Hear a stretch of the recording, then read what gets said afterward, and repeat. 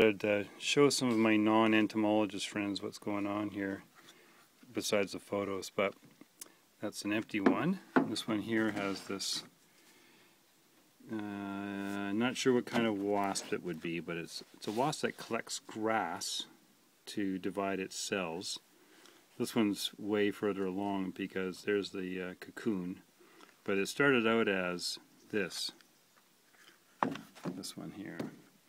So the mother wasp, she would have collected all these katydids or grass crickets, whatever you want to call them, and a whole whack of them, divided it with grass, and then she would have laid an egg in there, and then when the egg hatches, this larvae, can't get a good focus here, would eat them all, and that's what this guy is doing. And it is alive, if I get it to move. I assure you that it's been moving in there. And this is a leafcutter bee. Leafcutter sections in there. These are all really good pollinators too, actually. And I saw a random leaf right there. I took a photo of it.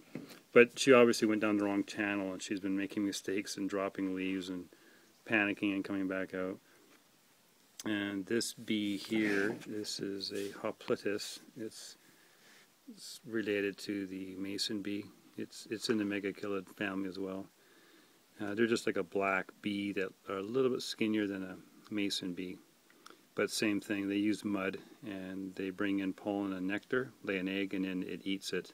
And then once it's fully formed, it will spin a cocoon. Much like this one, instead of being vegetarian, it eats insects.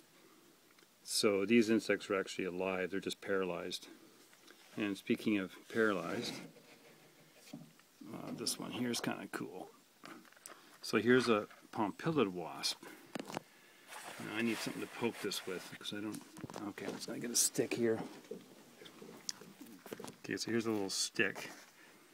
Now what she does is she goes out and she captures spiders, and she stings them to stun them, and she even goes to the extent of clipping the legs off of them. So here's one that has no legs on it.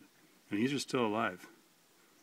I don't know if I can get it to move, but so there's a spider with no legs on it, a couple. And they're paralyzed.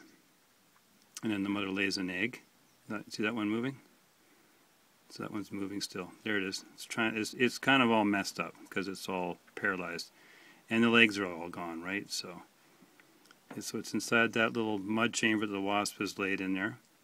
And then she lays an egg on it, and when the egg hatches, it eats the spider. I think that's an egg right underneath the abdomen. I can't quite tell. But I'll put these back in, and I'll rear them out. So I don't know when these will emerge, maybe next spring or maybe in a few weeks. When the wasp comes out, I'll identify which pompilid it is. And same with this one. Once it's pupated and then goes through its metamorphosis, it'll come out as an adult wasp. So you can see from my finger that it's a decent sized wasp. And that's all the food that it's preying on. Okay.